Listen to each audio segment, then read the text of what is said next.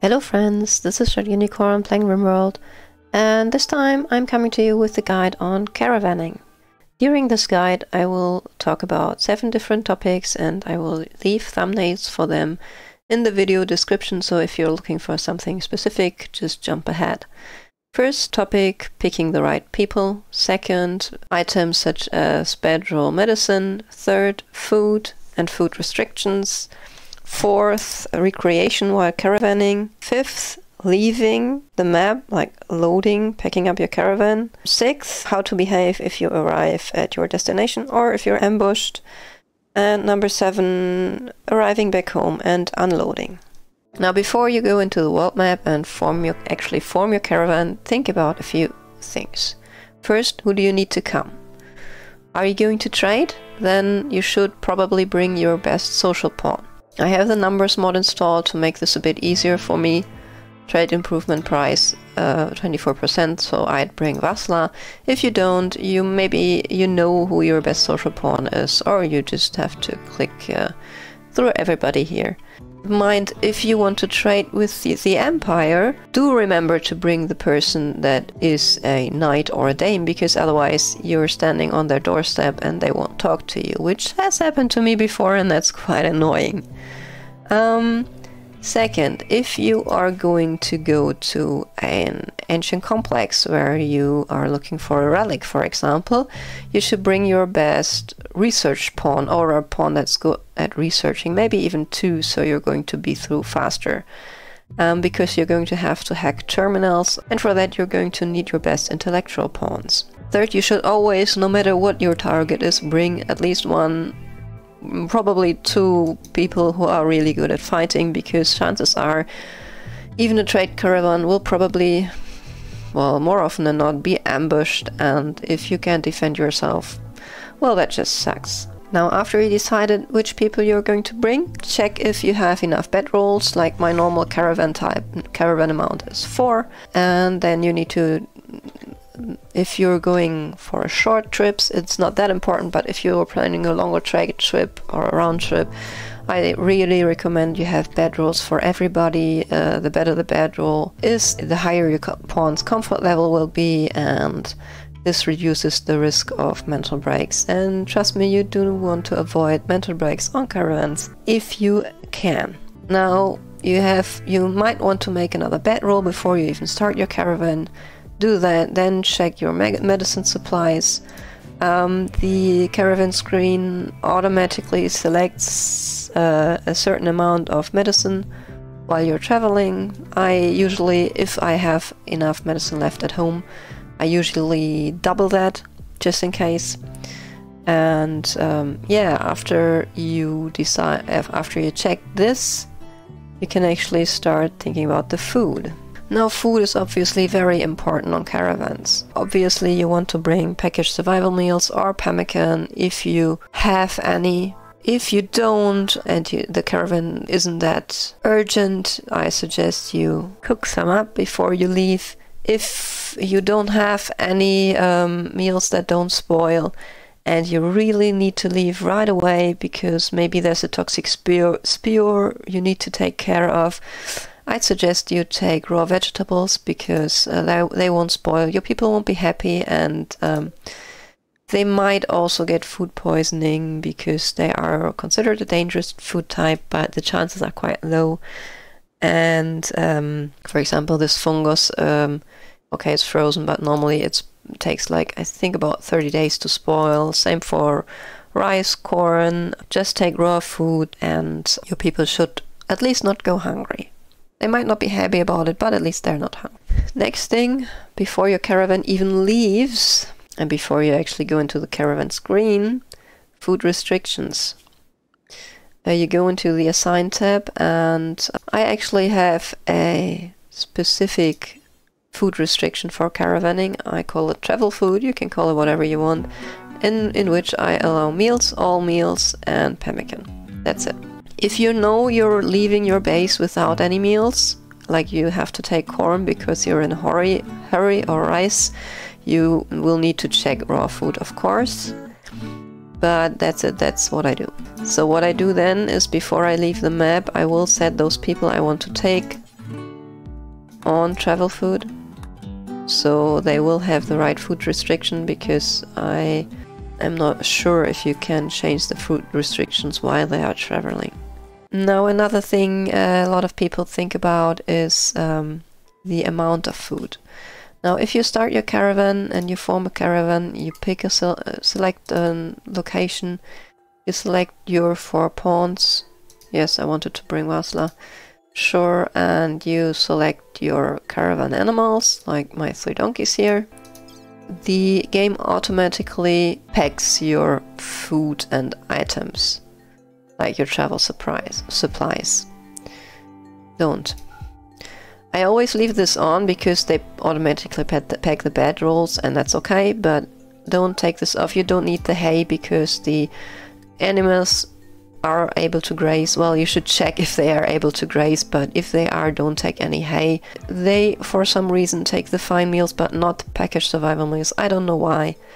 So if I, like here, don't have very many packaged survival meals, I'm going to put as much fine meals as I can before they spoil. If you have enough supplies, you can just take all your meals and your pawns at home will cook new ones. If you don't, well, you need to be more careful.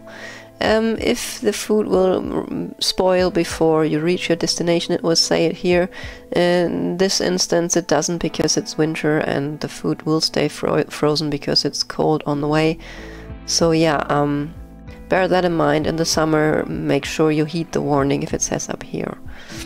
I always take all packaged survival meals, actually, no matter how many I have. If I have 200, I take 200. You can never have too much food in a caravan. Things happen, it might get stuck, and I would never ever start a caravan with just the amount of food the game recommends, because I have run out of food quite a few times on my caravans, and there's nothing more depressing than watching your pawns slowly starve to death with nothing you can do about it. So for the amount of food, take as much as you can. Especially the packaged survival meals, I love to use those, even if I have 200. Let's say I go on a trade run, I have 200 packaged survival meals, and I really want a certain side train, or I do not have enough silver. But the survival meals are worth quite a lot of silver, so I might actually be able to buy that side trainer selling my meals. I will do it. I won't sell all of them because I have to get back, but I will. For some reason the game also did not pick any medicine, so I'm taking 4 pawns. I'm going to take 4 herbal medicine, and also because I have enough for regular medicine, because if on the way somebody gets a flu or something, I want to be able to treat that right away with the right medicine. So this is how I choose the food to take with me on a caravan. Next thing you're going to face is recreation. Every pawn has needs, and part of this needs is the recreation need. There are different recreation types. The higher the wealth of the colony, the higher the expectations of the pawns, the more different recreation types they expect from you. Obviously, a lot of those you cannot fulfill while caravanning, which means that if you take a round trip or a long caravan, your pawn's recreation bar will drop and drop and drop, and they will get negatives from being recreation deprived, which you want to avoid if possible. On a caravan there are 2.5 ways. The half I will explain later. Well, actually 2 ways you can prepare for it, let's put it like that. The first is food and the second is drugs. There are 2 food types that give you recreation. Those are chocolate and insect jelly. Now you might not always have these handy, of course, but if you go around trading or something, I keep my eyes out for some chocolate if you do a lot of caravanning, and try to always keep some on hand, because if your pawns can get their hands on some chocolate while traveling, it's going to help avoid mental breaks. And Insect jelly, yeah, well, I'm playing in a mountain base, so yeah, infestations happen, and I really love myself some insect jelly. So I try to not sell it, but keep it. I know it's quite expensive and it will increase your colony wealth, so you should maybe sell insect jelly above a certain level, but for caravanning, having some insect jelly close in your storage is actually quite a good thing. Okay, so for example, our Concordus here has not topped up his recreation for whatever reason, and so I'm going to tell him to consume some chocolate. And you can see his recreation is full again. In the recreation bar, you can find completely at the bottom the recreation type food consumption chocolate. And this will of course also work on a caravan. Now I'm going to tell him to consume some insect jelly. Just keep your eyes on this bar. You can see that this is 100%, while the chocolate was at 99%. So the insect jelly is even more effective than the chocolate. Again, for whatever reason it says food consumption chocolate. This is a new save, so he did not eat any chocolate. Apparently insect jelly counts as chocolate. Whatever.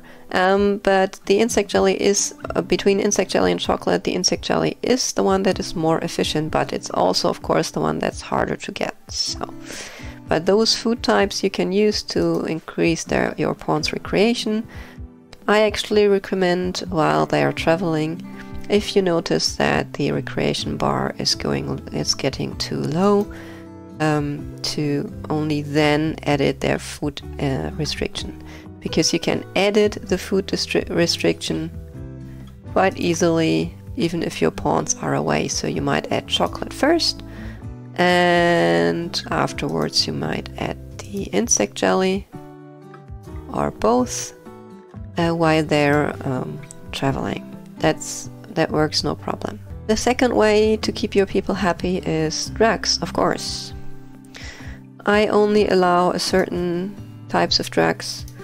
I only allow beer, psychite tea, and nowadays, because it's an old playthrough, I didn't allow it here, but nowadays Ambrosia actually has a safe dose interval, which it didn't have before. So I also do allow ambrosia.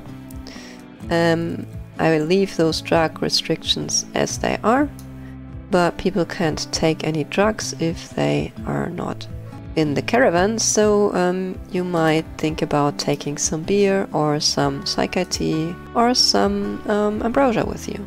Okay, so after you're done all your preparing, you can actually start to form the caravan. The first thing you need to make sure of, at least if you want to take animals, is to have a caravan hitching spot. You can find that in the miscellaneous tab. Next you go into the world map, select your town or village or whatever, form caravan, right click on your destination, accept, select the people you changed the food restrictions for, well at least I'd recommend you do, and select the animals you want to take, go into travel supplies. First thing you want to do is to uncheck these and fix everything the game did. And then let me just, under the items tab, load up the caravan. Remember to bring some psychite tea. I don't think we have any beer. Oh, we do. So bring some beer then. So, as you can see, caravan is full. I recommend to not do that, because it will make the caravan pretty slow. But for this purpose, which is intended to show you the packing speed, the loading speed, I will fill it to the brink. But you can see, for example, if I take off some of the wood and the silver, the movement speed increases. So I do recommend not to fill the caravan to capacity, because the longer your people are on their way, the more bad things can happen to them. Okay, let's hit send and then see how long it's going to take them to actually pack everything up and leave. I zoom in on the hitching spot a bit. You have 1800 right now, so let's those 4 are going to start packing, the others are going to go about their own jobs and just ignore the packing around them. So let's go.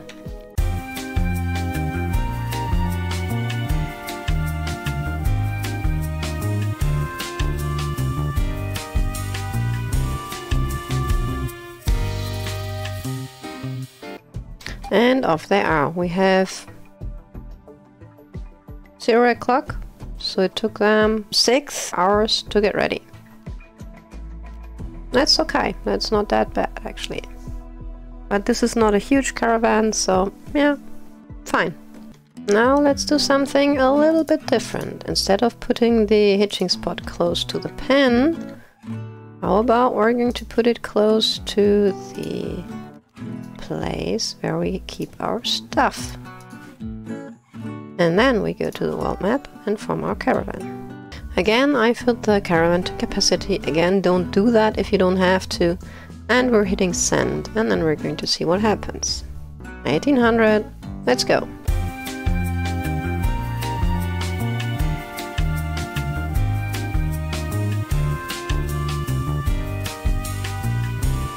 And off they are. We saved 1 hour just by moving our hitching spot. That's great. The bigger the caravan is, the higher the difference is going to be doing something like that. So we're going to do this one last time. Put the hitching spot inside our storage area. The only downside is you may need to clean later. And then from the caravan, told them to pack the exact same things and send. But this time we're doing another little thing differently than before. We're going to shift left click, haul, crank it up on everybody. I leave it like that so I can reduce it later, so my researchers do research and not hauling, but for now I want everybody to prioritize hauling above everything else. We've got 1800 and let's go.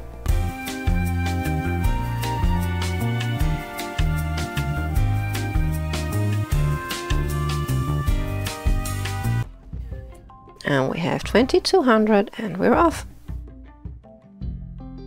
That's 2/3 of the time than the first time I showed you.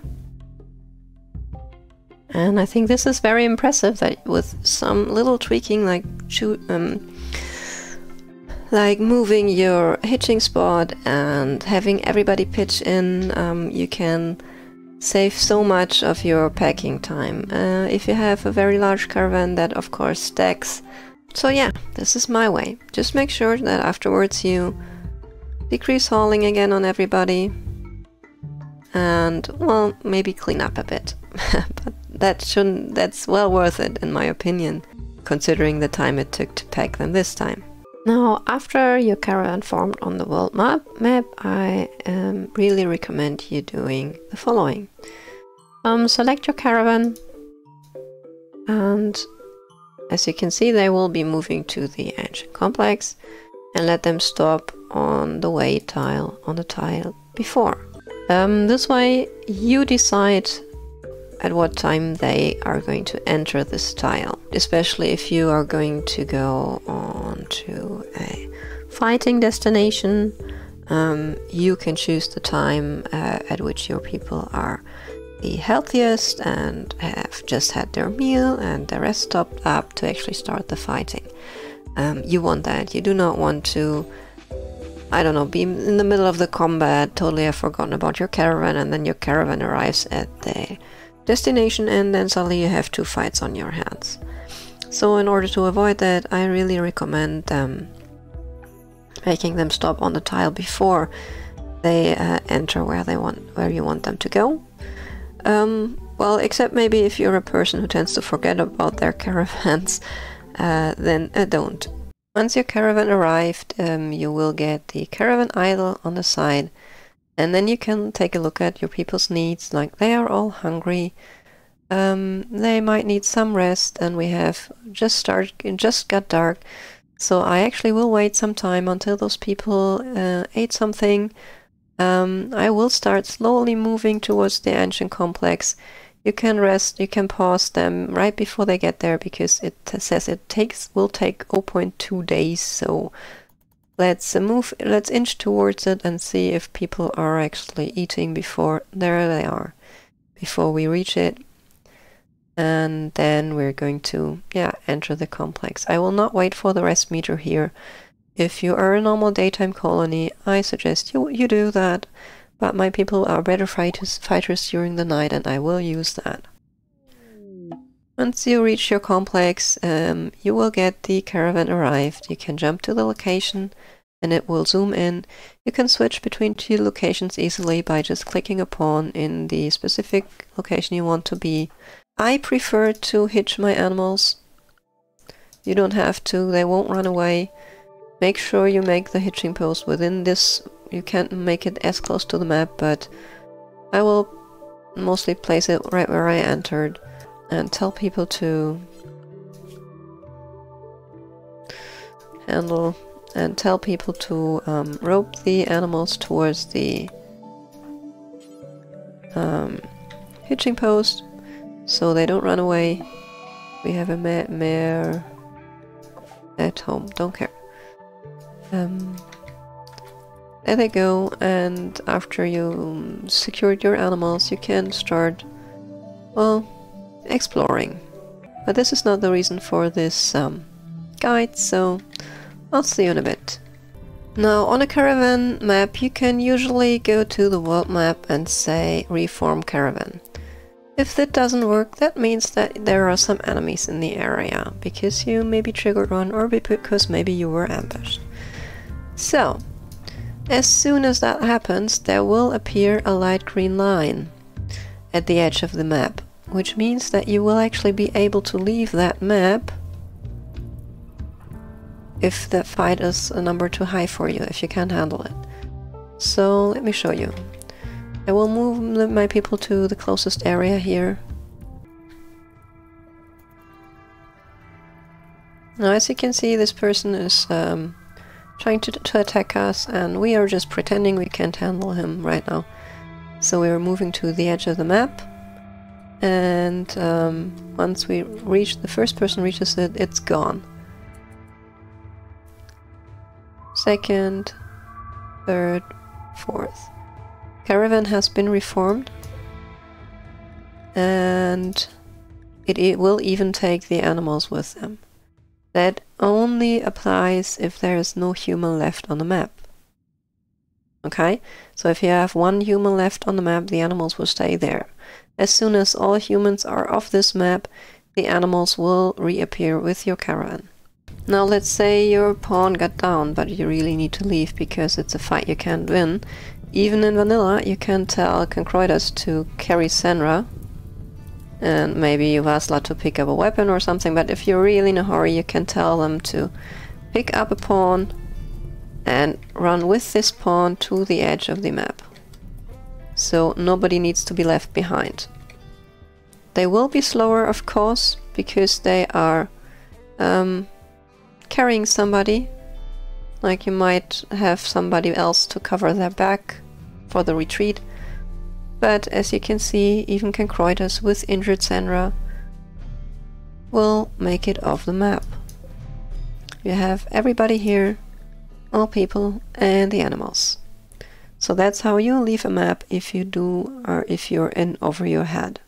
Now let's say the area is safe, but it also says some unexplored rooms remain. So you can reform the caravan now on the world map. But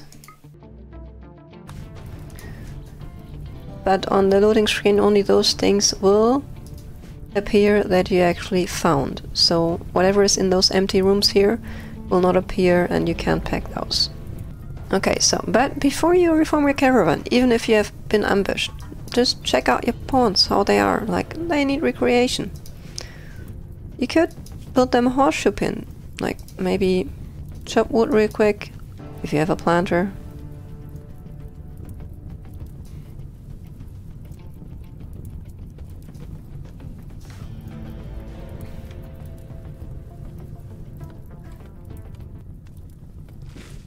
chop some wood.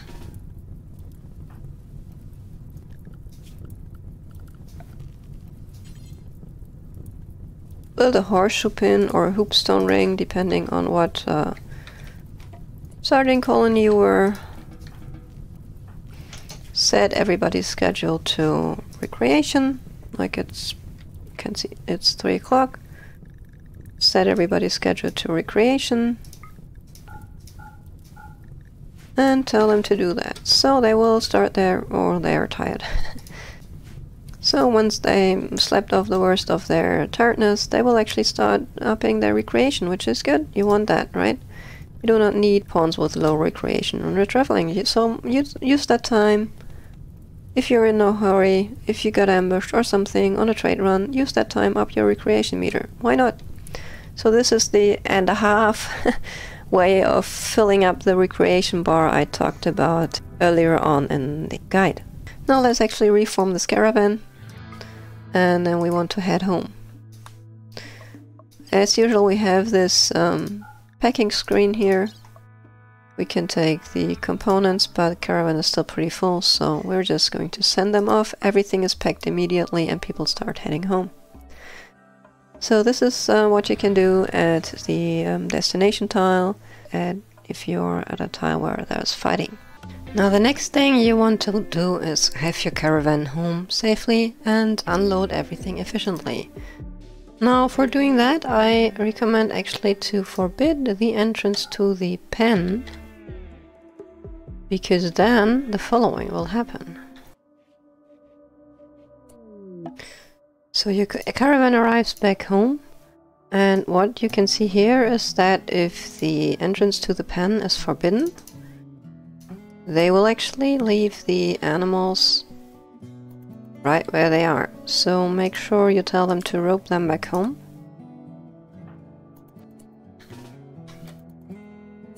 In this case, Abrunio is taking 2, and then Concroides will take the last one. So you have to manually tell them. It's a bit more micromanagey, but... And as you can see, we were on a 6-day caravan, so recreation is quite low. Except for Vasla, who topped it up really well with the hoopstone ring, and Senra as well, but those two didn't do that, so yeah, they are feeling it. Recreation unfulfilled. So this is a problem the longer your caravan is moving. Now what happens if you have your animals here? You know the drill is that people will actually be quicker to unload the animals, and afterwards you can just unforbid this and take the animals back to their pen where they belong. If you don't do this, what Vanilla does is Vanilla will have your pawns lead the animals to the pen, and so they start to unload and move and run, and your pawns spend a lot of time walking. It might even be, if you have set loading very low, like I do, that, well, things don't get unloaded for a very long time, which can be annoying. I really actually recommend one small little mod, which does only one thing, but that one thing is really helpful, especially if you have more than 3 animals on your caravan. What you can do is to drop all the gear, like 1, 2, 3, and if you have a lot of things loaded, it will take quite some time, but you can see it will drop it right on the spot. But what this mod does is you can just select all animals, like just imagine you have 10 muffalors or something. You select all of them, and then you just tell them to drop inventory. Bam! Your people will still need to sort out, for example, that the meals go into the fridge, but everything is where you want it to be. Easy. So this is all the drop all inventory mod does, but yeah, it's just so handy if you're caravanning a lot that I can only recommend this, especially if you're playing a Raider theme under the Rimworld ideology. After your people are done unloading, you can just, your handlers will take the animals back, as long as you unforbid the door.